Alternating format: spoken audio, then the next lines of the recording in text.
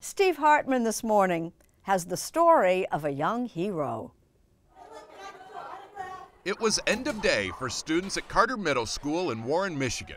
But for those on bus 46 that April afternoon, it was the beginning of an unforgettable ordeal.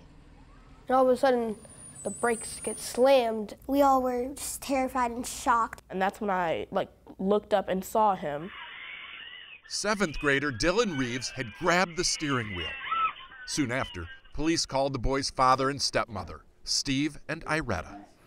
"Are you the parent of Dillon Reeves?" And I said, "Yes." And I go, "What do you do?" And he goes, "No, this is a good phone call. Your son's a hero. He stopped the bus." Stop the bus? What? What?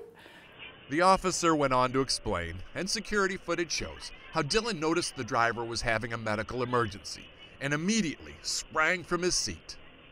I just knew what to do in that moment. The bus was swerving off the road.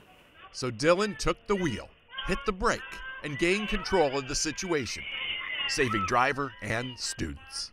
Someone call 911. A true hero, no doubt. But we still had a question.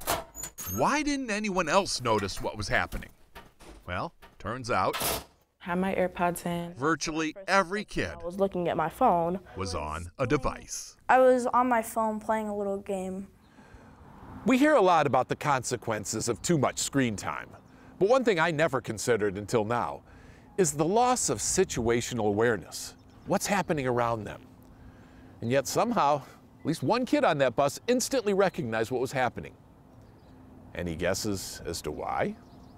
I know why, because my son does not have a cell phone. And Steve says that's the lesson here. What else are you going to do when you don't have a phone? You're going to look at people, you're going to notice stuff, you're going to look out the window. It's a very powerful lesson. Maybe change the world kind of lesson, I don't know. At least a save the bus kind of lesson.